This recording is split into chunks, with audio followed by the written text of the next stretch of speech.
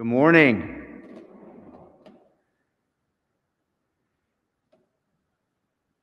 The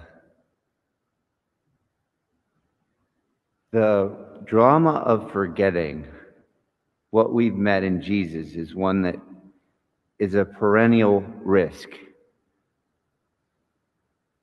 And the author of the letter to the Hebrews is telling us today, remember the days past. Remember when your love for the Lord was young and strong. Remember when persecution didn't frighten you.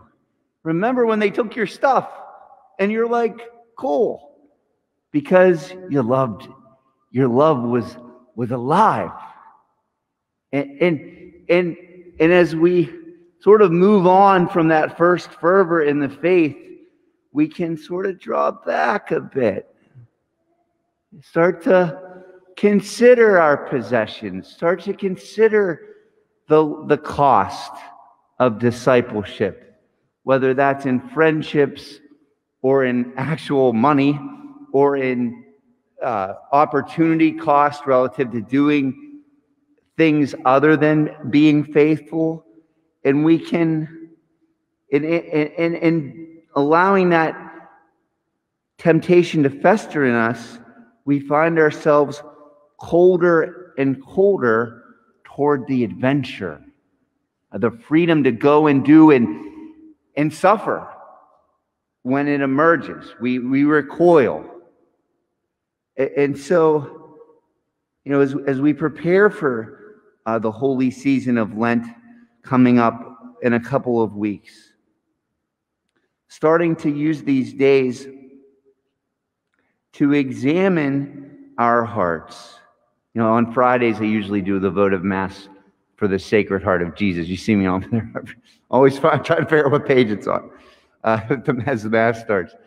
But we want to examine our hearts. Where am I like when you're like stretching, you discover that you've got a really tight muscle. Like and you don't necessarily know how it got that way compared to maybe maybe the parallel muscle on the other side is fine, but you got this, you're like, I can't move, can't. Of course, it's a silly analogy, but that happens in our hearts. Like, that's where it hurts.